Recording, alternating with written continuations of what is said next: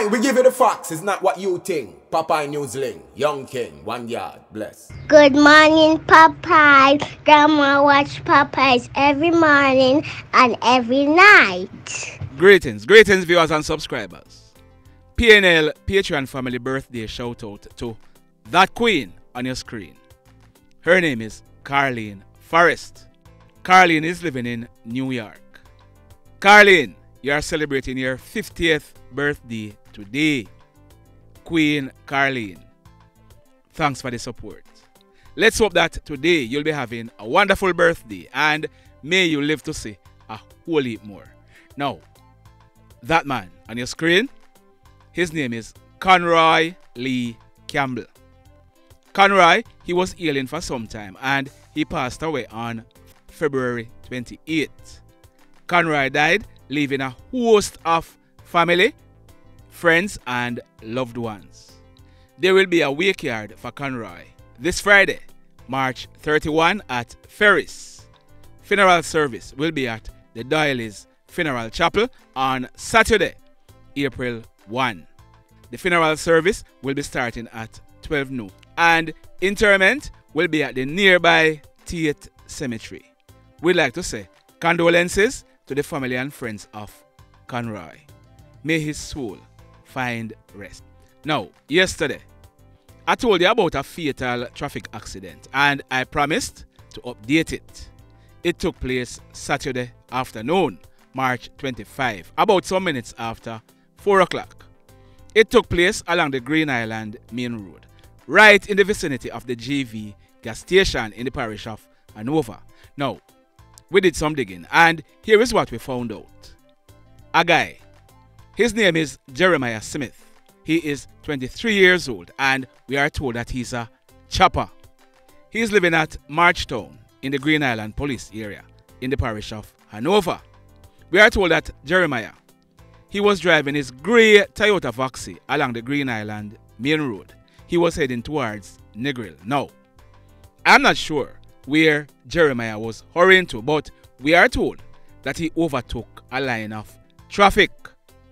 Jeremiah, with his carelessness, he collided into Mr. George Augustus Kellier, who was riding his black 2017 Madpack CG 150 motorcycle. He was coming in the opposite direction. Now, if you look on your screen, that is a photograph of the road where this accident took place. As a result of the impact, Mr. Kellier, he was thrown from the bike onto the asphalted main road and he reportedly died on the spot. Now, if you look on your screen, that is a photo of the Voxy that Jeremiah was driving. On your screen now is a photo of the bike that Mr. Kellier was riding. Mr. Kellier, he had no chance whatsoever of surviving this accident. Dangerous driver Jeremiah Smith, he was taken into police custody and we are told that he will be charged for causing death by dangerous driving. Let's hope that witnesses come forward and give statements so that this guy, he can be given the full force of the law. Condolences to the family and friends of Mr. Kellier. May his soul find rest. Now, in this next incident, we are learning that a man, his name is Mr. Maliki Bailey. He would have celebrated his 91st birthday 3 weeks ago on March 5. Mr. Bailey, he was a pensioner and he lived at Salt Spring Road in the parish of St. James. Mr. Bailey, he was reported missing to the police on Monday, January 2. We are told that he had not been seen or heard from since New Year's Day.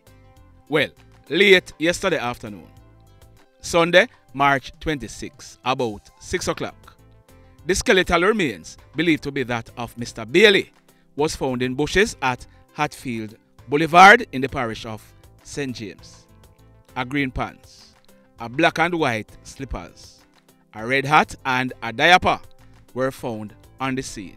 We are told that Mr. Bailey, he normally wear adult diaper and the clothes that were found matched the same clothes that he was last seen wearing. Investigations are ongoing, but so far, the police are saying that no foul play is suspected. Sad indeed. Now, over at Central Flats in the Dias area in the parish of Hanover, a man, his name is Mr. Cornel Sommerville. He is 67 years old and he was said to be a mental health patient. He lived at Central Flat. We are told that Mr. Sommerville, he was being cared for by his sister. She is said to be in her late 50s. Now, both she and her brother, they were living in a 4-bedroom concrete house. Mr. Sommerville, he occupied one of the bedrooms in the house. We are told that yesterday morning, Sunday, March 26, about some minutes to 9 o'clock, Mr. Sommerville's sister prepared and served him breakfast. She then left him in his room and went to church. About 1 o'clock yesterday afternoon, residents of the area, they saw fire and smoke coming from the back section of the house. When they made checks, they realized that it was coming from the section occupied by Mr. Sommerville. The residents, they tried to open the grill, but it was securely locked. The residents, they worked together and they brought the fire under control. When the fire brigade responded, they did cooling down operation. Now, checks were made in the house and the lifeless body of Mr. Sommerville was found lying on his back. His hands and face were partially burnt. He was DEAD. Investigations are continuing.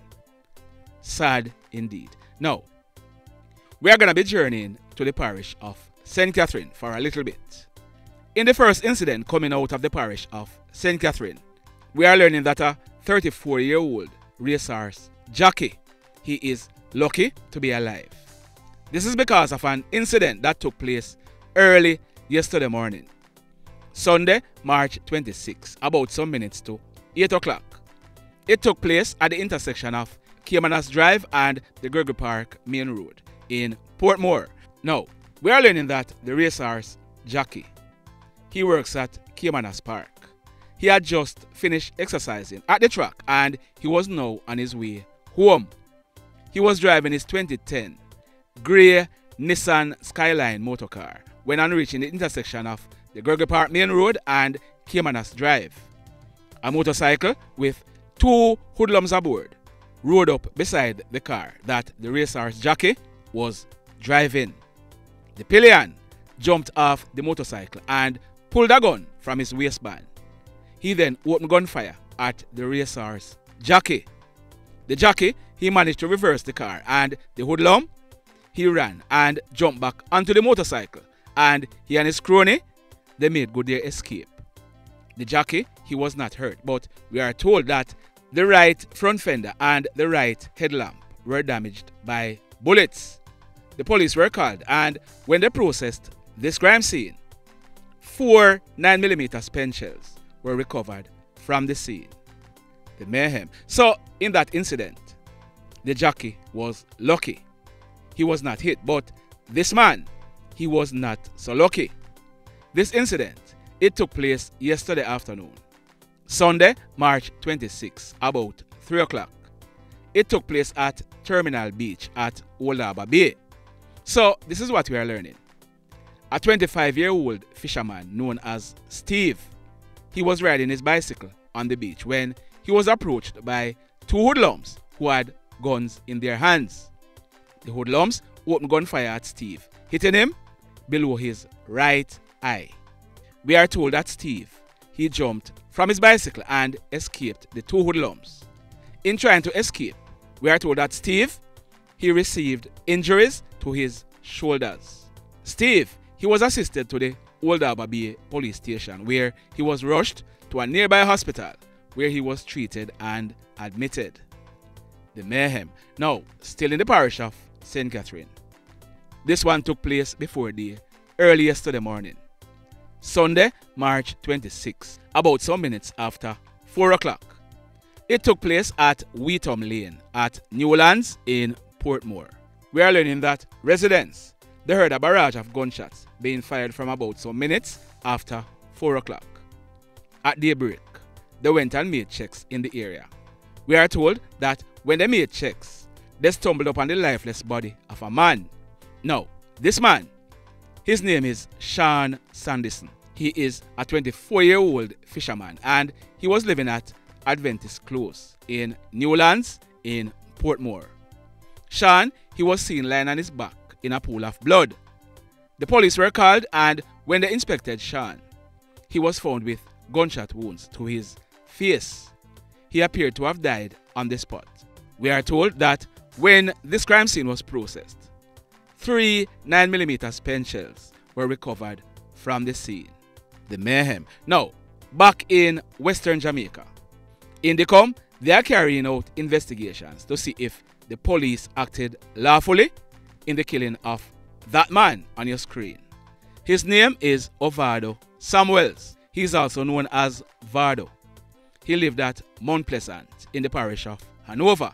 Now, the police, they are reporting that early yesterday morning, Sunday, March 26, about 4 o'clock, they went to lock down a wake yard that was being held at Mount Pleasant. They are saying that one of the patrons, identified as Vado, he became boisterous and he used a bottle to hit one of the police constables. The police are saying that the police constable, he received a serious wound to his head which bled profusely. As a result, he fell to the ground. They are saying that another of the police officers, he held on to Vado and a struggle ensued. They are further alleging that Vado, he pulled the policeman's gun from his holster and he was shot by another policeman. He died as a result. Now, what I just told you is what is being alleged by the police. Yes, there is another side, and I am hoping to speak to a family member of Vado. Stand by. That conversation will be coming up. Indicom are asking persons who witnessed this incident to give them a call. The mayhem. In this next incident, it took place last night, Sunday, March 26, about some minutes to 8 o'clock. It took place at Mafuta in the Cambridge police area in the parish of St. James. What we are learning is that a man, his name is Rohan Barrett, but he's popularly known as Ratty. Ratty is 32 years old and he was living at Mafuta. We are told that Ratty, he was in a shop playing on a poker machine box when he was approached by a hoodlum who pulled a gun and opened gunfire at him, hitting him in his head and his upper body. The hoodlum, he then made good his escape. Ratty, he apparently died on the spot. The police were called, and when they processed this crime scene, we are told that 8 9mm spent shells were recovered from the scene. The mayhem. So let me ask you something. Let me ask you something. Have you hit on the love button as yet? If you have not yet done so, hit on it. Also, if you are over here watching our videos and you have not yet subscribed, hit on the subscribe button. As also, hit on the notification bell. Then click all so that whenever we drop a new video, you will be the first to be notified. And if you notice, we are extending our coverage. We now left Western Jamaica, but we are covering Jamaica like the sun. Trust me, there is a whole lot more to come. You're going to want to stick around and tell a friend to tell a friend. And for those of you who have been saying, Papai, how comes you not carrying no news from Yaso or Deso? Stand by. Stand by. Now, in the final story for today, this incident, it has its genesis from 2018. It started from a conflict with 2 high school dance groups. Students on these dance groups were students at the St. Mary High and St. Mary Technical High Schools in the parish of St. Mary. The young men involved, they graduated, but the conflict continued. As a result of this conflict, on Wednesday, July 22, 2020, that man on your screen, his name is Henry Winter, but he's popularly known as Glamour Dan, or he was popularly known as Glamour Dan. He was killed during an altercation with a guy named Anthony Graham, also known as Neo. Neo is from Highgate in the parish of St. Mary, and he was arrested and charged for murder. Neo, he was subsequently freed in the St. Mary Circuit Court in 2021 by Chief Justice Brian Sykes. Friends of Glamadan, they decided that it nah go so. People are go dead. We are told that since then, about 6 men have either been killed or seriously wounded as a result of the killing of Glamadan. It is also said that that man on your screen, his name is Geovanni Higgins, but he's popularly known as Marcus. He is 22 years old and he was a warder. Marcus, he lived at Highgate in the parish of St. Mary. It is said that he and Neo was acquitted for the murder of Glamadan. They are very good friends. As a matter of fact, persons associated with Glamadan, they are saying that Marcus, he was also involved in the killing of Glamadan. Well, yesterday evening, Sunday, March 26, about 6:30, Marcus and other persons, they were at a playfield at his former school, the St. Mary High School at Highgate in St. Mary. Also on that playfield was that youngster on your screen. His name is Nathan Segree, but he's popularly known as Pazzy. Whilst they were on the football field, a white Toyota Axio motor car drove up, stopped and reversed onto the football field.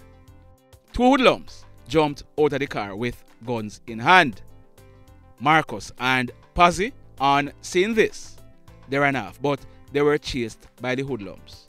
The hoodlums, they opened gunfire at Marcus and Pazzy, hitting them all over their bodies.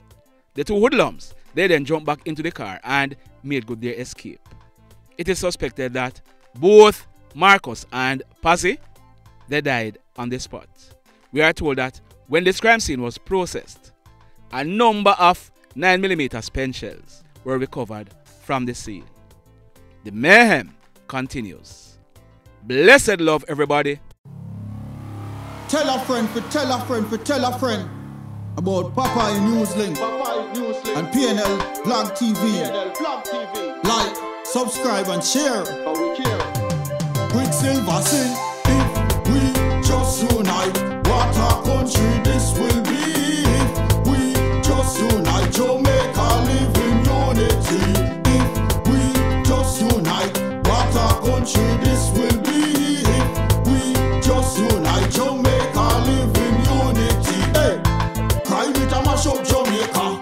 Criminals them a mash up Jamaica. Jamaicans mash up Jamaica. Oh Jamaica, me sweet Jamaica. Crime it a mash up Jamaica.